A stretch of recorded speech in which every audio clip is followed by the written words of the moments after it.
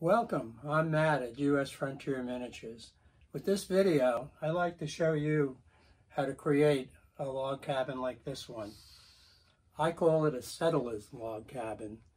You know, after young America purchased the Louisiana territory from France in 1805, European settlers flocked to the new frontier. And why not? Trees were readily available, as were the stones for the foundation and for the chimney. This is a miniature representation of what many of these now historic log cabins look like. And I would like to show you how to make one for yourself.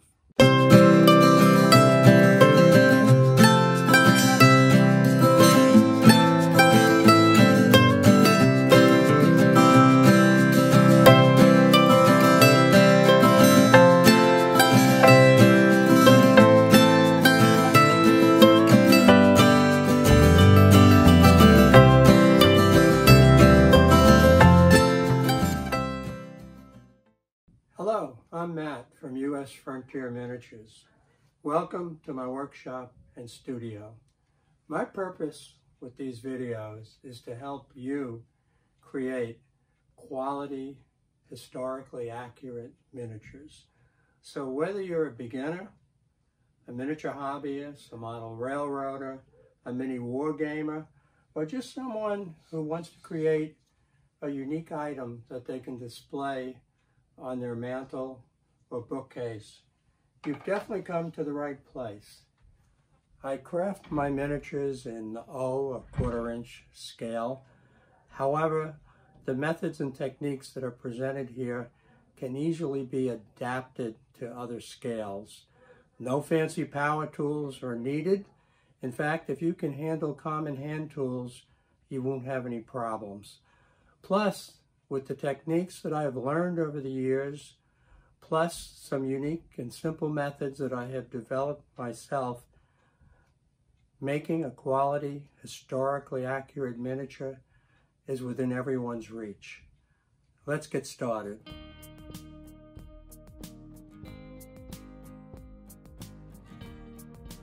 In planning this historically accurate miniature of a settler's log cabin, I relied on 2 books for most of my research.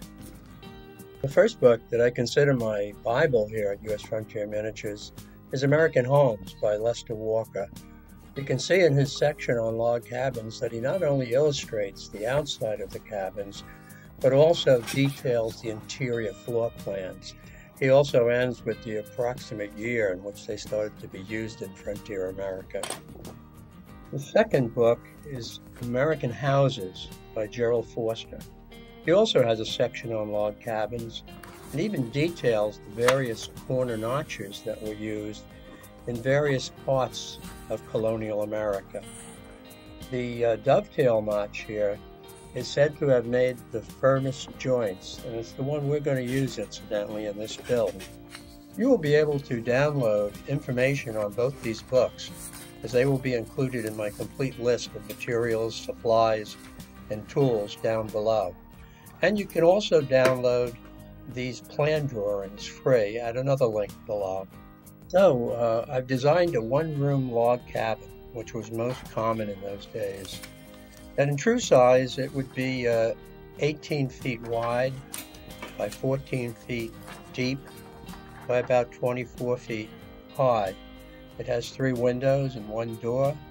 It will sit on a stone foundation and it will have a stone fireplace on one side. Here are the plans drawn in 1/4" scale, with the actual size of our miniature being 4.5 inches wide by 3.5 inches deep by 5 7/16 inches high to the top of the roof. To complete the planning process, I decided that we will use dovetail corner notches that I had previously mentioned. There are about 7 or 8 different types of notches, incidentally. Also, we will replicate in miniature square hewn logs.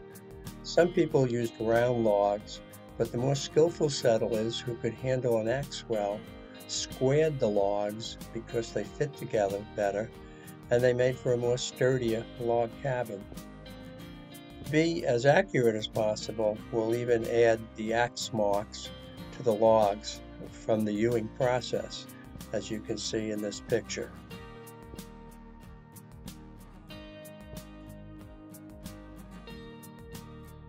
So, the logical place to start building our log cabin is to measure and cut out the basic parts of the structure.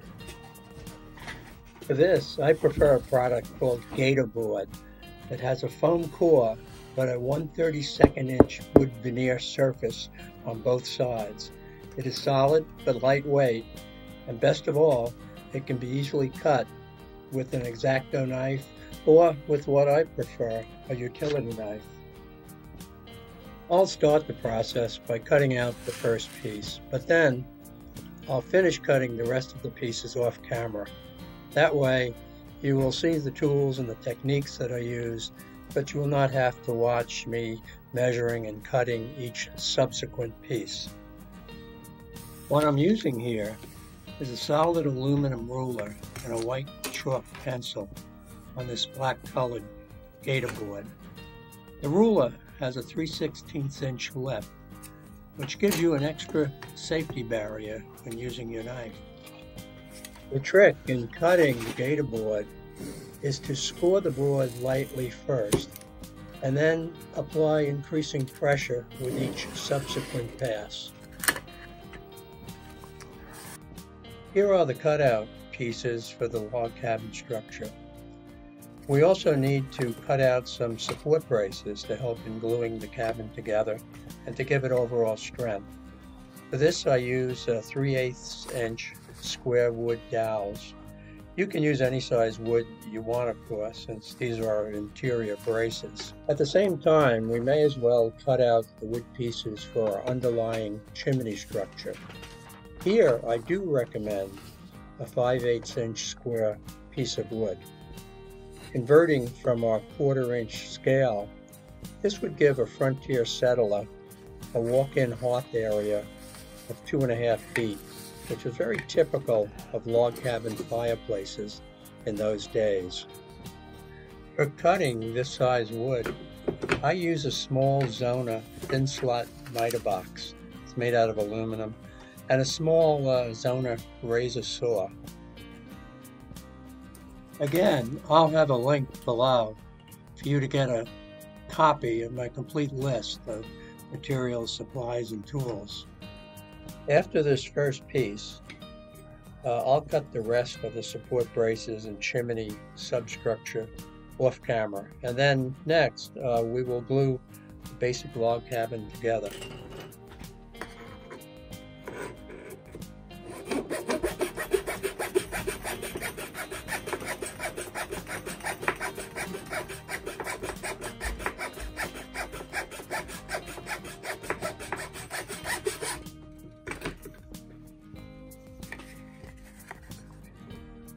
Okay, we have all the parts now, so it's time to glue everything together. Like a number of other miniaturists, I use a combination of a super glue and a plain old Elmer's glue all, alternating the drops on each wood brace. You'll notice that I'm using a bookend also.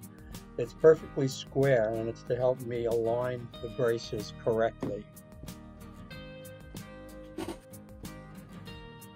I'll go ahead and speed the video up now as I glue everything together.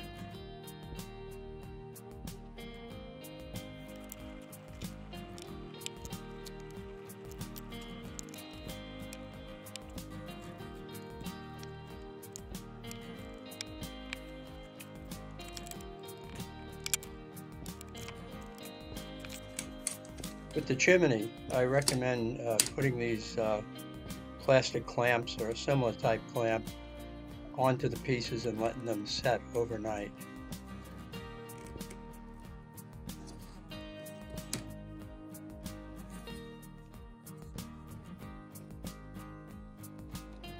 Well, okay, the glue on the chimney is dry now, so I'll go ahead and take off the clamps, and I'll speed up the rest of the video as I glue the rest of the basic structure house parts together.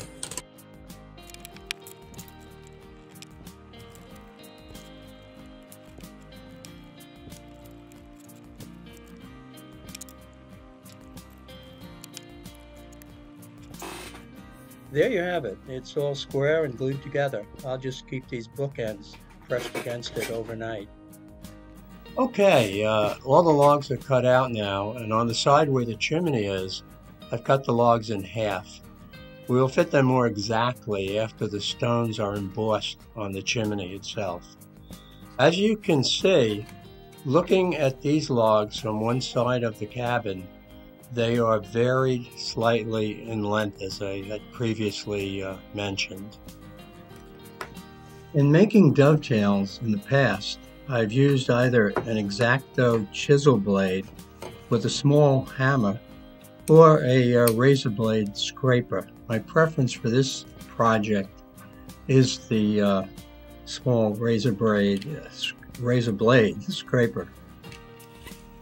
The dovetail should always start at the outside corner of the log cabin structure.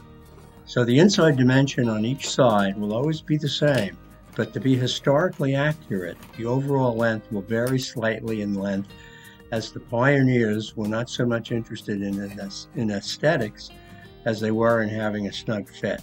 If you visit a historic log cabin or look up some on the internet, you'll notice that the overall logs varied in length. In starting the process, I take a strip of wood and hold it to the cabin structure, with both ends being approximately equal distance from each corner. I just eyeball it because remember, the pioneers building these did not measure each end exactly the same. Next, after drawing the two lines, I use a small scrap piece of styrene to connect these lines to each two corners at the end of the wood. I leave about a 2/16 inch width of wood at what will be the base of the dovetail.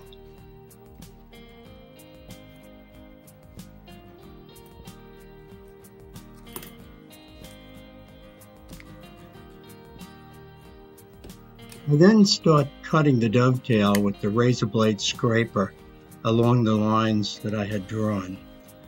It is not a quick and easy process to master, but it is certainly doable. I would also advise you to practice first on some scrap wood. In addition, if your hands are not that strong, I would certainly recommend using the X-Acto chisel tool along with a small hammer to tap it through the wood.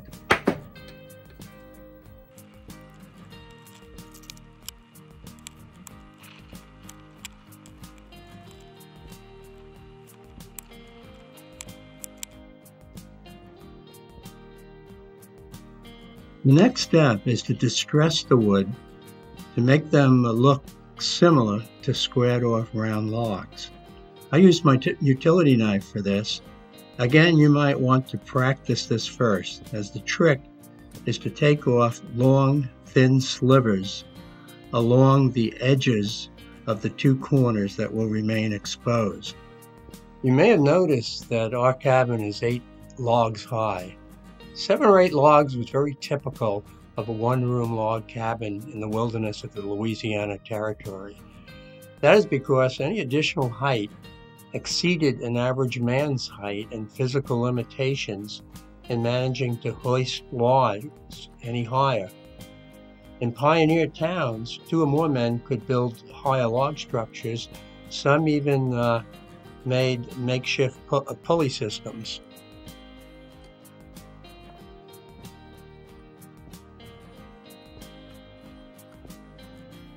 Here's how one of our logs will look against the cabin structure prior to staining and aging it.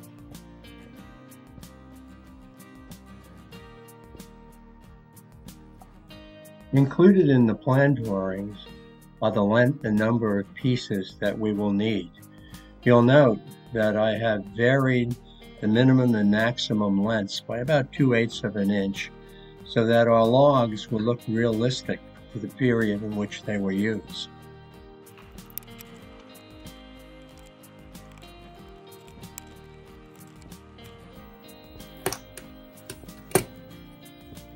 One last thing on cutting out the logs. You need to make 2 that look like this, one for the front and one for the back. They are called half dovetails and are used to form the two base logs for stacking the rest of the logs on. Well, the logs all have dovetails now, and I've carved the two outside corners along each log to remove that rectangular look. Next, I have an enlarged photograph here of an old log cabin that shows a few of the logs and the broadaxe marks from the hewing process. You'll notice that there is no distinctive pattern. There's rather just random marks on the logs. Plus, you should be aware that everyone had their own techniques using the broadaxe. So what we'll do is, using a utility knife, we'll place our simulated axe marks in a random fashion.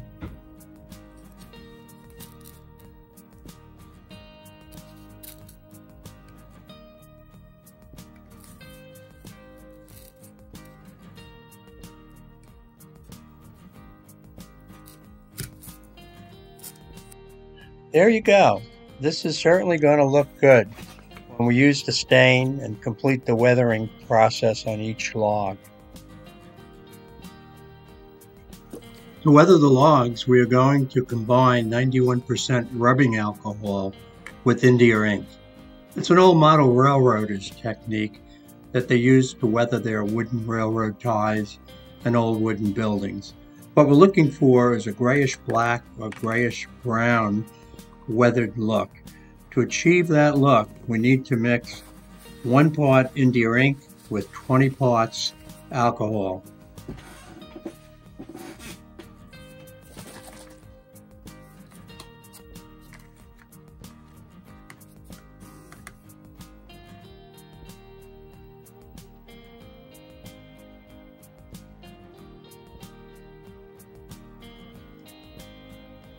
Okay, 20 parts alcohol to 1 part India ink solution is mixed now, and we could go ahead and apply it just using a regular paintbrush.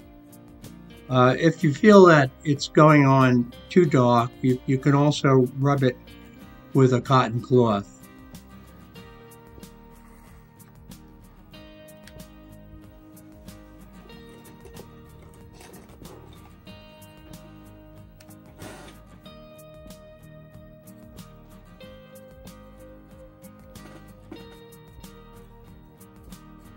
Jumping ahead, I've finished applying the solution to all the logs. You'll notice that they have various shades of gray, brown, and black, but this is fine and very authentic, in fact, as logs weather naturally based on both the type of tree it is and the age at which it was cut down. Well, that's it for part 1. If you found this part of the build useful, please give it a thumbs up below and also subscribe. That way you will be informed of my new projects. This is a complete craft project from the chimney top right down to the display stand that it sits on. And by necessity, I've divided it into a few parts according to the sequence that I actually built it in. So if you're going to build one of these for yourself, I certainly recommend that you view the other videos. Don't forget to get a free copy of the house plan drawings below, plus the supplies list and tools that I use. In case you can't get some of these locally, I've furnished links for you to obtain them on this list. Lastly, I invite you to visit my Etsy shop, where you can see examples of my other models. See the link below. Good luck with your own build, and if you have any questions that I can help with, please ask them in the comments section below.